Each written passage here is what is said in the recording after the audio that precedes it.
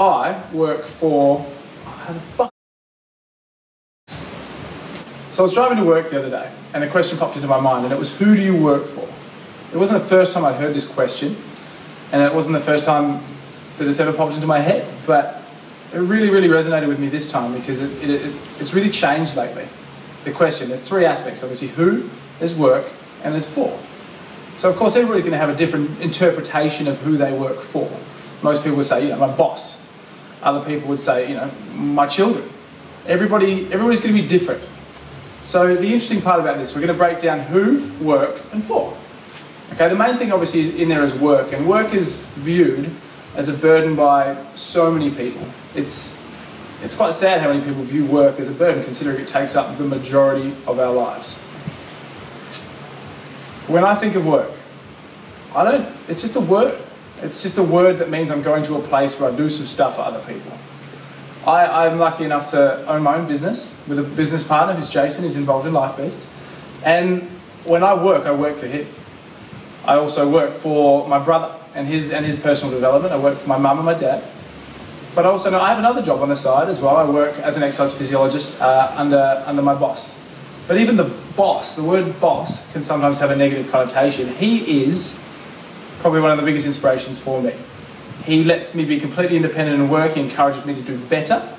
And that's what a boss should be. They shouldn't be the person you feel paranoid around. They shouldn't be the person you go, oh God, I can't act myself around them. The person that you have to change your values for around them. So when I'm at work there, it's still work. I obviously don't view it as a burden, but I still work for him. And I work for him, and he introduces me to his family. So I now work for him and his family and his development with his family. I now want to benefit his business more because I just work for them and their personal development. It's more about their growth. So I took this concept to someone that afternoon who was really struggling with their work because they just saw it as such a burden. And it was really interesting. I asked her, I said, who do you work for? She goes, what do you mean? I said, who do you work for? She goes, I work for my boss.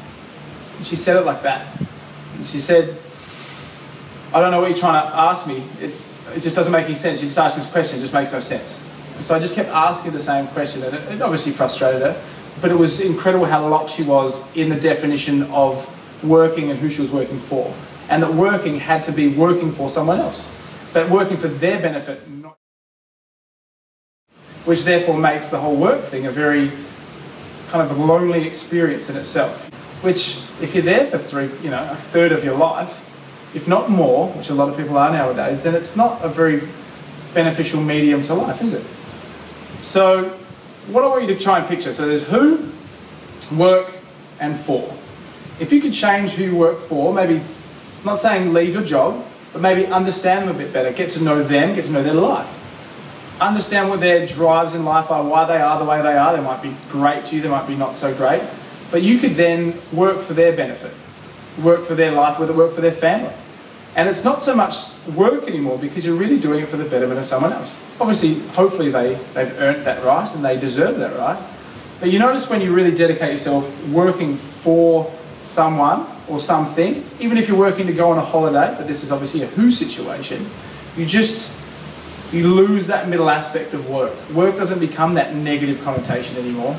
It's just who and for, and you're dedicated to that outcome. It's just who and for. And you'll do anything for that person and their development. And I'm not going to lie, of course you get the benefits of doing this. Of course you get the benefits. You're working for this person, they're going to notice your dedication to their development and their benefit. And of course it's going to come back to you.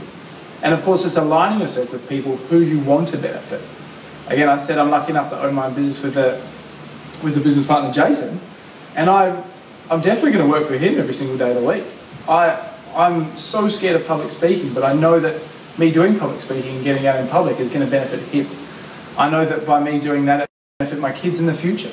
It's working for other people. When you really take yourself out of working for only yourself and only your own personal gains, you really can develop personally.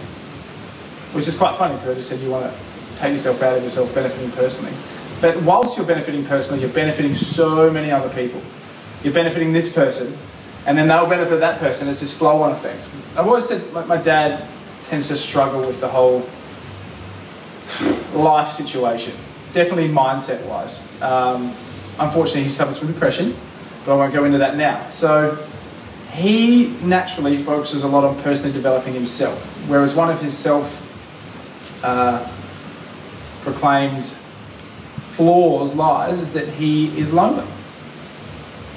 And you can't see the link there between him being lonely and him doing everything to look after himself. And everybody else can see that. And a lot of people are like this. They just go, I want to figure everything out by myself, because that would make sense, because if you want something done right, you do it yourself. So I pitched this question to him. I said, well, if you're lonely, why don't you try and incorporate other people into assisting you? And he sat with it for a second, but it just didn't seem to fit, because the moment he got back to how bad people were and how you couldn't trust them, he went back to the fact that he was just going to do it himself. So it's an interesting one, and it obviously applies to many different situations and different people depending on their lifestyle factors. But if everybody could work for everybody else, then everybody else would be getting looked after. I'm not saying working for their business, I'm saying working for everybody else's development. But as soon as you start looking after yourself, you're the only person that's looked after, and there's no integration with everybody else. Break down the who, the work, and the for. And if you realise you're actually working for some really, really good people, maybe for a better outcome, maybe for travel, then that's fantastic. You can really benefit people in your life and around you by working for their outcomes. You will always benefit personally by working for other people's outcomes, and that is a fact. Just give it a crack.